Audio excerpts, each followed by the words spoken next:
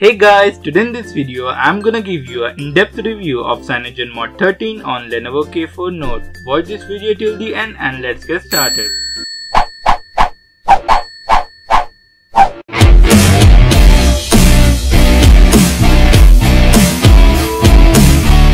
Let's take a look at the lock screen. We can set a pattern of 6x6 as well in CM13. We can find a simple taskbar. We can customize it by editing the toggles. We have got a new toggle of invert colors which was previously available on iPhone.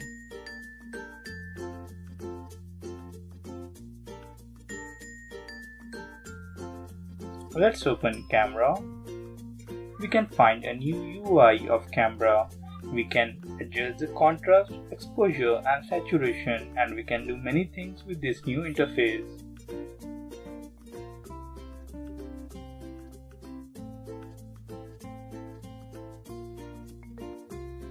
Let's open the app drawer.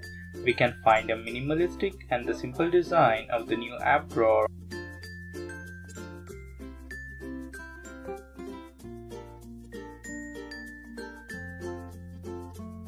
We have got a new screen recording app which will help us to record the phone screen.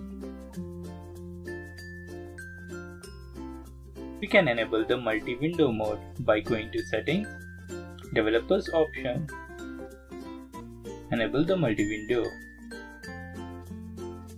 Now if you open the recent apps, you'll get a new icon on the top right hand corner. Now tap on that icon. This way you can enjoy the multi-window feature on your Android.